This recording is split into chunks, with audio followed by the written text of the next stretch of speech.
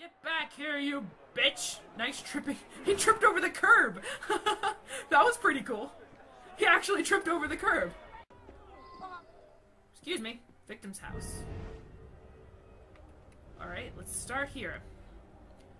Letter from victim's friend. I suggest a romantic lunch in the Palais Royal. A daytime tete-a-tete? Shut the fuck up, I'm reading! As always...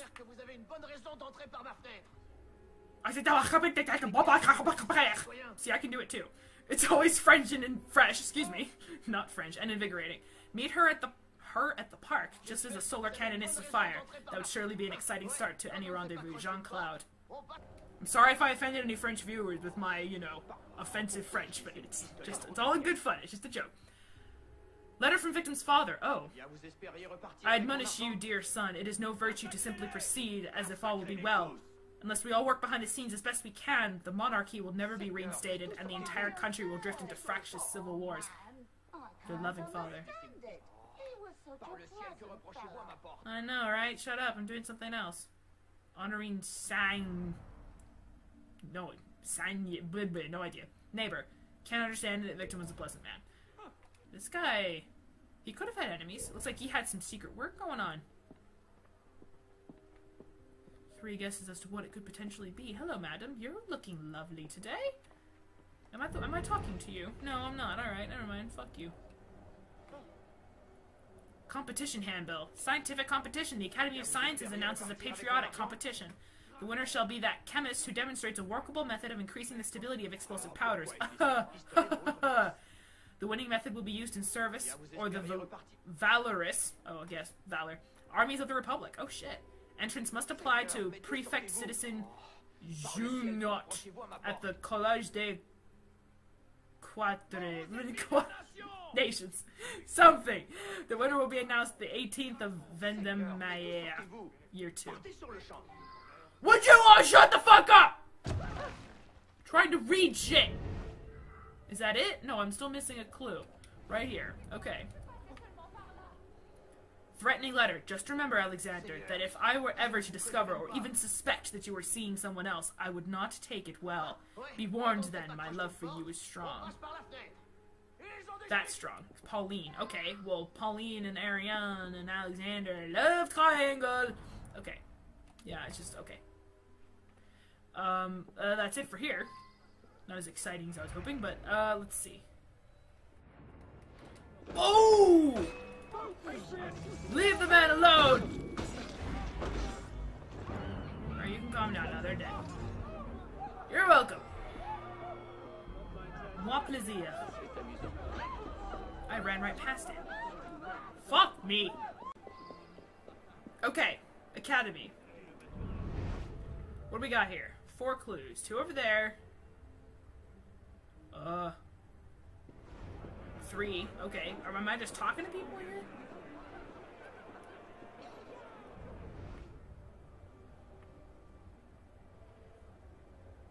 I don't see... Oh, right next to you. Okay. Well, I'll talk to you first. Good morning, citizen. Institute clerk. I'm afraid that we cannot accept any more entries into the contest.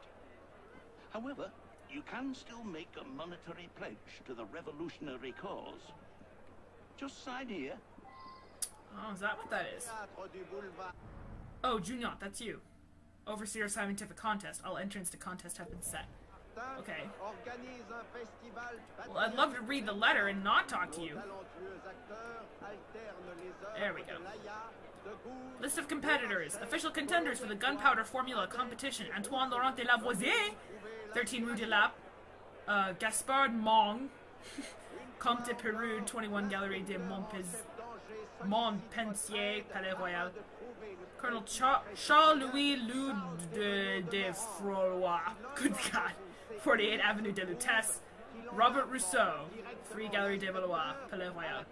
Froilois. My time is much too important to answer impertinent questions. Address yourself to my aide-de-camp. A man is dead, you prick. Maybe you'd like to come take a look at him. And then maybe you won't feel it's so impertinent anymore. Alright, I assume that's you, Secretary. Aide to Colonel Froilois. Whoever you are, take care to speak to Citizen de Froilois with the greatest respect. Fuck him. He's a veteran of the Corsican campaign. and his military prowess is only matched by his scientific expertise in chemistry and ballistics. Well, he's an asshole. If he's an asshole, I'm gonna be an asshole right back. Hippolyte Ojam, good God, secretary, claims Frowa is the veteran of the Corsican campaign, claims Frowa is an expert in chemistry and ballistics. Well, I don't like you, and you have the chemical background, so you're indeed suspicious, sir. Alright, that's all here at the academy. I guess I'm going to the clockmaker next. Alright, so let's go see Mr. Rousseau, who made the solar cannon, shall we? That'll be exciting. Pardon me, excuse me. Oh my god. Traffic jam, out of the way, excuse me. Oh, literally traffic jam. I was just making a joke. Turned out to actually be funny. Okay, right here. Hello, are you Rousseau? Aha! Shot and all the screaming. I'm the inventor of that cannon, you know. I know. Quite ingenious, I think. Unfortunate business, the killing, but it will bring attention to my invention. Of course, isn't that all we care about? No such thing as bad publicity, eh? I don't believe in that, but whatever. Robert Rousseau, inventor, invented the solar cannon, did not seem very upset by the killing. And he uses a cane. Oh. Fuck me. Maybe he did it on purpose, in order to bring attention to his invention. Solar cannon of the Palais Royal. I've already read about this. Designed in 1786 by watchmaker and inventor Robert Rousseau. Or I guess it's Robert Rousseau. The solar cannon allowed strollers at the Palais Royal to adjust their timepieces. When the sun reached the meridian, a magnifying glass was arranged so that the sun's rays would be directed to the touch hole of a small cannon. At noon precisely, it went off with a bang, and restored cannon works up to this day. Oh! Wait, is this it? Are you the only clue here? You are. Okay, I got to talk to Rousseau. That's cool. Okay, now the fifth is over here. Café Février. Table by the window. To talk to the guy who loads the cannon every day. Am I going the right way? I am not. It's this way. Alright, here we go. 4 clues. We'll start with you. Hello. Damn it, I missed the old thing. Server. Nah, otherwise today pretty much like any other. Unless you count the old colonel who come living in early this morning, had a coffee with a sergeant. They seem like old pals. Sergeant? For what? Server cafe, day exactly like any other with exception of limping veteran who had coffee with Saint-Brie. Seemed like old friends. Well, Saint-Brie is here, isn't he? Guy Langin. Langin. In fact. It's the only time I've seen someone sitting with the sergeant over there. As it happens, I recognise the man. I served under him as a fusilier. Colonel de Troyes. I knew As it. it happens, I think I know the man from the army days. I don't recall the name, but I believe he became a scientist of some sort. He may actually work at the Collège de Quatre Nations. Quatre. Okay, so I guess that's how you say 4 or 14. No. Quatre is 4, I think. Statement of cafe customer. Fuck, I missed it. Alright, let's go ahead and look it up.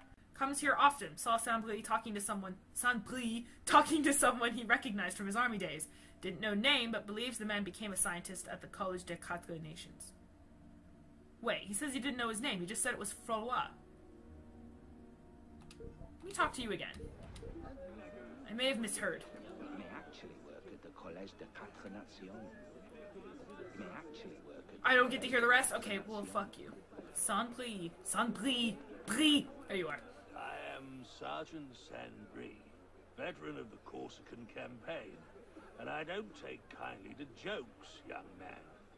It is my honor and duty to load that damn solar contraption every damn morning. I load it with scraps of paper. Paper! Couldn't hurt a child.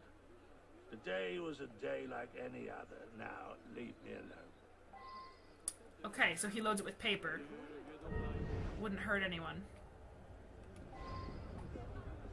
But Frowa was sitting with you, if I interpreted what the customer said to me correctly. I'm gonna go back and re-watch this while editing, and I'm gonna kick myself if I'm wrong. Box of military-grade blank cartridges. Uh-huh.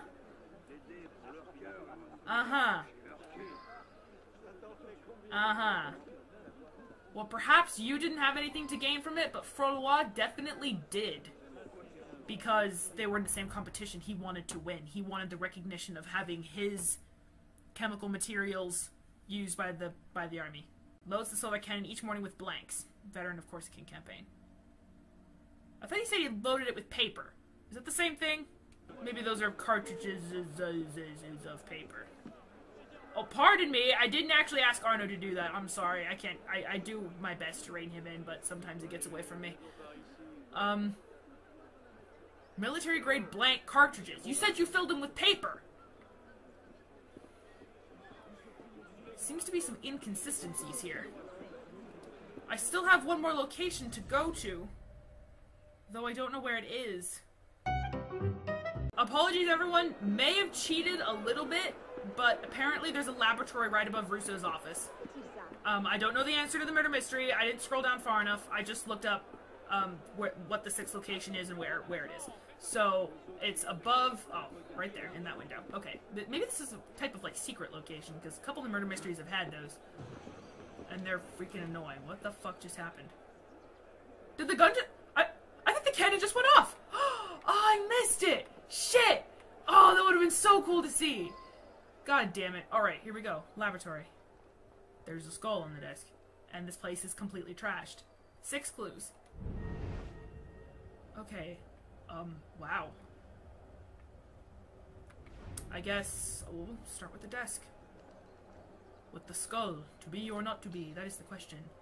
Beakers, scales, thermometers, distillation supplies, various compounds, etc. Scientific apparatus. Okay, so this is where he did all his stuff. All of his experiments. Competition handbill. The Academy of Sciences announces a patriotic competition. Winner shall be the chemist who demonstrates a workable method of increasing the stability of explosive powders. Armies of the Republic. Yeah, this is the exact same one that the guy had in his office. Alexander had in his office. Huh. Okay. But whose laboratory is this? Is this his? I wouldn't... No, because his house is back there. I don't know. The front cover is inscribed Gaspard Monge. The Mange? No idea. The book is full of scribbled formulas. At the bottom of the page, one of the pages, it's written, I believe I have the answer. The prize shall certainly be mine.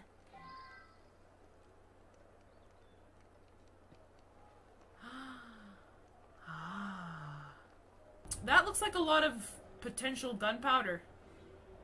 Silver rocks marked elemental potassium. Huh, I just heard a meow. There's a kitty! Hi, kitty. How are you? Container of silver rocks. Elemental potassium. Potassium water reaction. Alright, let's go ahead and read. Until the 18th century, no distinction had been made between potassium and sodium. Only with the experiments of Humphrey Davy, following from Lavoisier, was elemental potassium finally isolated. When combined with water, potassium forms potassium hydroxide, resulting in a violent explosive reaction.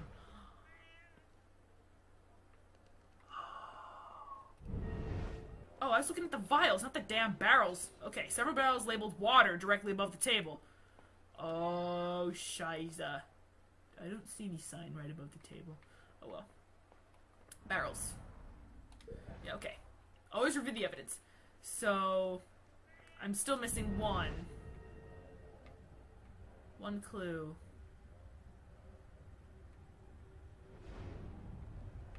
Oh, what the hell is this? The large pane has a crack of huge concentric circles. At the center is an embedded military-grade projectile which appears to have been fired from the gardens below. However, it failed to completely pierce the window. So that's when the cannon went off. Oh my god!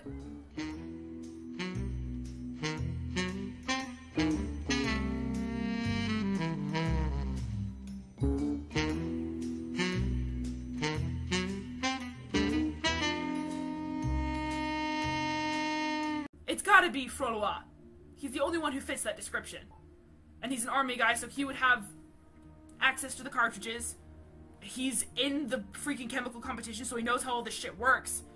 I'm thinking he broke in to Gaspard's thing. I don't know. It went up into his office. I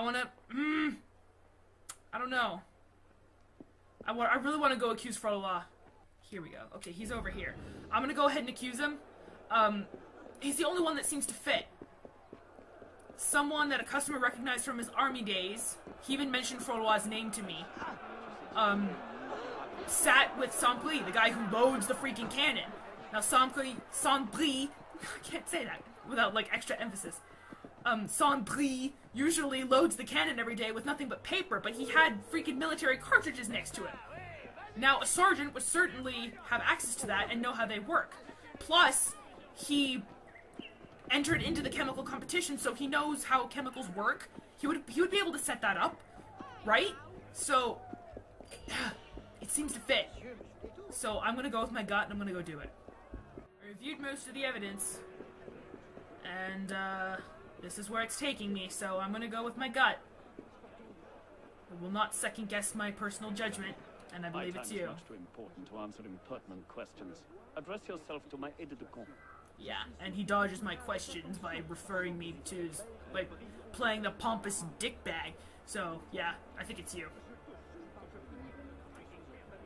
Quoi de un? Stupid mistake. My only thought was to disrupt an experiment. Oh! I'm the most deserving scientist. Just look at how ingenious was my plot. Yeah, right. Oh, yeah! I did it! Oh my god. That was the last murder mystery, I believe. And I did it! No false accusations. How many murder mysteries did I do where I actually accused people wrongly? I think 3 at the most, but I'm thinking 2. The decapitated warden. I missed a couple there. And then the poisoning in the garden of the woman that nobody liked. I forget what that one was called. Something about coffee. But, yeah. So, I think those are the 2 I'm thinking of right now where I accuse people falsely. There might have been more, but... It was a stupid mistake. My only thought was to disrupt an experiment. You already said this, bro. I'm the most deserving scientist.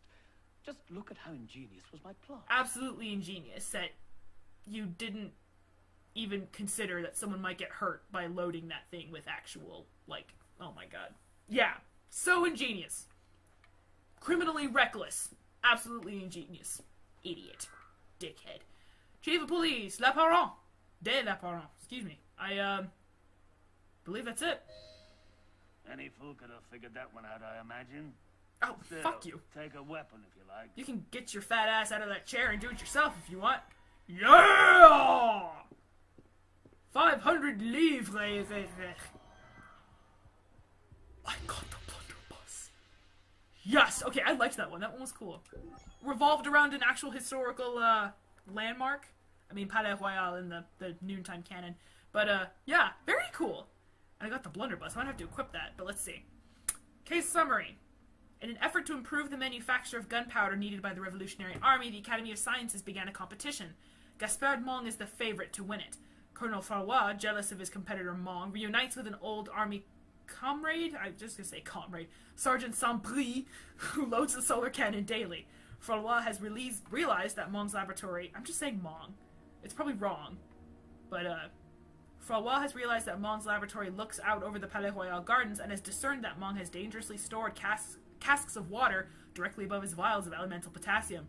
Farrois, as an ex-soldier, knows his ammunition, and he swaps a live round for the blank that Saint-Brie normally uses. Okay. He then limps to the solar cannon in the dead of night and aims it at his rival's laboratory window. When the cannon goes off, the live round will pierce the window, knock the water onto the potassium, and the resulting explosion will permanently disrupt Monge's experiments. Oh, wow. That is, okay, that's pretty ingenious. I didn't even think of that. And I still got it, but I had no idea that I didn't even think of that. However, Farrois did not anticipate an innocent passerby, Alexandre Loisac, arriving directly in front of the cannon for his noontime rendezvous. Alas, Alexander was killed, and the projectile, slowed by its journey through Alexander's chest, failed to pierce Monge's window. Clever scheme foiled, and innocent man killed. Alright, I'll give you that. I'll give you that, Farrois. That was pretty clever, but, stupid. I'm gonna get it. Oh no. Okay,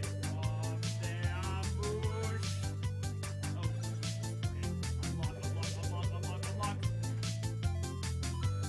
Click on up there. Fuck. Oh no!